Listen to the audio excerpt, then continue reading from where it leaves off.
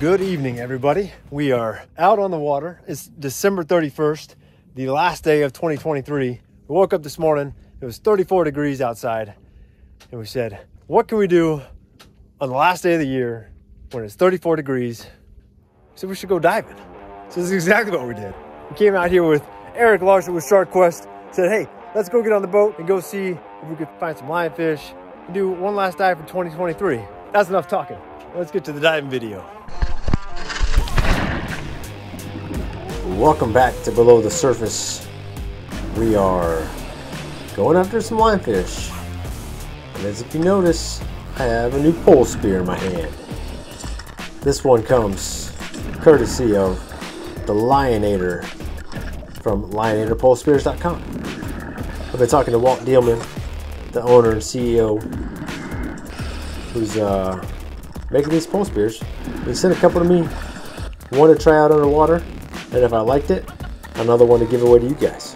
So stick around to the end of the video and I'll show you how you guys can get your hands on one of these for free. Anyways, to the lionfish. Right now we're diving on what we call the boat yard.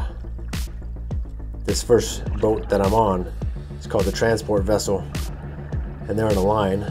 Right on the bow of this ship is a sailboat, and then right off that sailboat's port side is a tugboat about 50 yards. You can't see it now because the water's a little murky.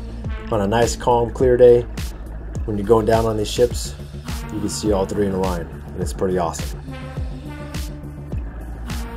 We got this little lionfish hanging out on the bow, thinking that he's gonna get away, but not today. The transport vessel, that's pretty deep. I think that's about 112 feet. So I don't have a whole lot of NDL time. I got just enough to take out these guys.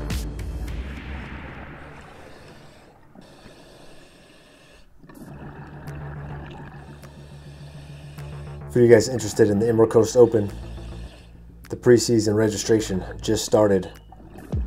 $75 gets you a spot. The preseason is pretty cool. You don't have to take part in the main event, but if you take part in the preseason, every lionfish that you turn into one of the check stations gives you 2 raffle tickets during the main event drawing. So even if you don't participate in the main event, you still have a chance to win prizes. And it's only $75 if you sign up early. I'm already registered. I guarantee you that. Look at this guy. Biggest one that I've seen today. And it hurts. Deflected. Try to see if he's just gonna hang out, but he goes down pretty deep. I'm gonna have to come back some other time to find him again. Like I said, I don't have a whole lot of time to mess around, so I'm gonna try to pick off as many more as I can.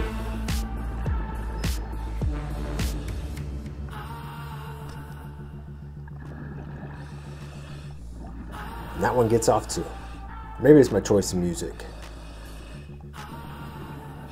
If I change it up. Let's try it.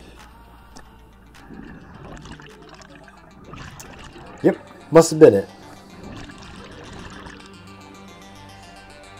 Little red snapper. Bunch of Almacos. Quite a few lionfish hanging out back here. A really cool stingray that was in the sand. Probably the main reason why I scuba dive. Just all the cool stuff that you get to see while you're under the water. Spearing lionfish just gives my diving a purpose.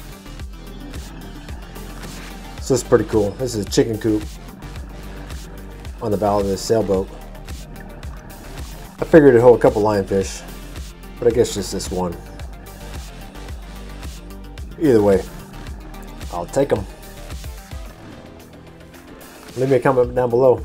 Let me know if you guys like this stuff. I know I make quite a few things on my channel between lionfish hunting, scuba diving, kayak fishing, and fishing in general. Really just try to show you guys all the stuff that we have down here in the Emerald Coast.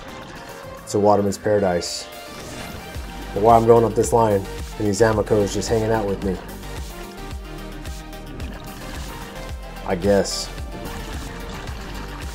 might as well take a couple home for dinner. Yep, take that one. Almaco probably have to be the easiest fish to spear. The only problem is they're kind of hard to tell between an Almaco and a amberjack. Once you can tell the difference, it's easy, but at first, they all kind of have the same markings. Best way I can describe it is that Almaco looks like a football, or an amberjack looks like a torpedo. There's some other ways you can tell between their dorsal fin and some other stuff, but that's how I always tell. So my trick here, a lot of people think that when you spear a fish that it's the blood that attracts sharks, but in reality it's the dying frantic movements that they make. So kill the fish as quick as you can and you get a whole lot less attention from sharks. And with Almacos, if you take your stringer, put one of them on it, hang it somewhere like I'm about to do on this railing, all of his buddies are going to hang around and wonder what happened to Jack and why he's in playing. Makes it a whole lot easier to spear a lot more. I'm going to leave him there because some of the guys that are coming down the line are going specifically for Almaco Jacks. So we'll leave him a plethora. I'm going to go at these lionfish.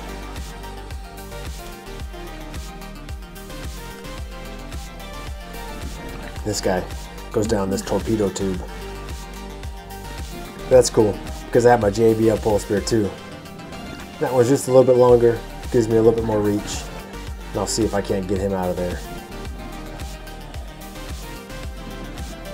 The water temperature's 62 degrees, which sounds warm, but it actually starts zapping your body temperature away pretty fast. I'm in a 3 mil, which definitely wasn't enough. I'm freezing on these dives. So I'm going through my gas a lot faster than I normally would. So if you guys are in cold water, make sure you guys have a proper gas management because you go through it a lot faster than you think. My tanks had 3,400 PSI for a steel 100 tank. And I was done after like 22 minutes. So it went quick. My sack rate was probably like 1.5. Just something to keep in mind. This guy, he's getting in my zookeeper.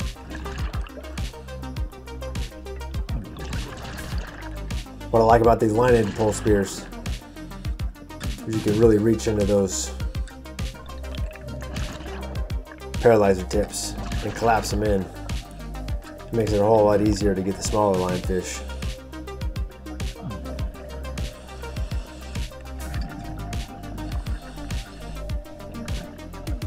That one's pretty small. No way I would have ever got it with my JBL. My paralyzer tip on my JBL is just too thick. Even with this little one that's down here in this gunnel, this one was pretty small too.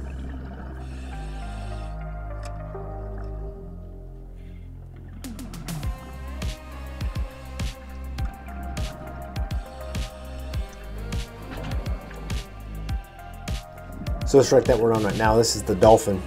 I've made a video of this wreck before, but I'll leave the coordinates down for this one too. It's also another good wreck for you scuba divers and you fishermen to come target on. Not too far outside of the Destin Pass. I'm telling you, Destin is the water sportsman's paradise. All because of what the Okaloosa County Tourism Department's doing. They're sinking so many ships out here and giving us so many structures to fish on and scuba dive on. I can't say enough good things about those guys. Alex Fogg and his team are definitely hooking us up.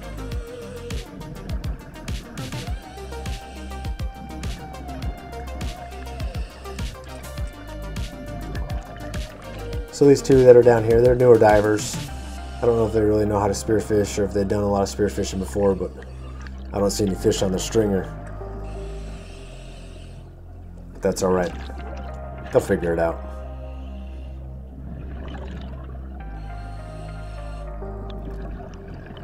I'm about out of gas and I'm freezing. So I'm going up to that anchor line.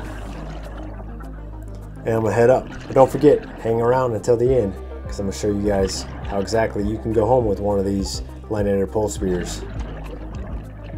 You don't want to miss out.